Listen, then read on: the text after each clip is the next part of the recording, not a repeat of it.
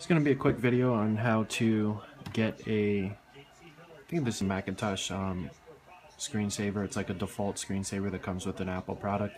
This isn't an Apple, it's actually can't really tell, it's pretty dark, but it's a Dell. I just happen to use a Apple Macintosh, I think these are called Cinema Display. Old school one, actually. I love these, they're so nice. They don't make them like that anymore. But you see the desktop screensaver. Let me move the mouse. Okay, I'm gonna come right back and we'll see where to download the link from. So I'm back. So basically you can just type in, we'll see what I typed in.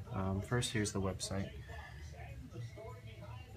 Okay, I guess I can put it in the description, but I just typed in Flurry screensaver for Windows PC. Right there. There's a couple links, but the one I showed you above was the one that I used. The file folder is right here.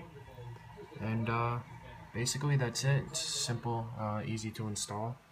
And it doesn't slow down the computer. I've used it on many different PCs that I've had. I just happen to love the screensaver, so it's really nice. Simple, obviously. And that's it. If you guys are interested, message me and maybe I'll give you guys the link in the description. Bye.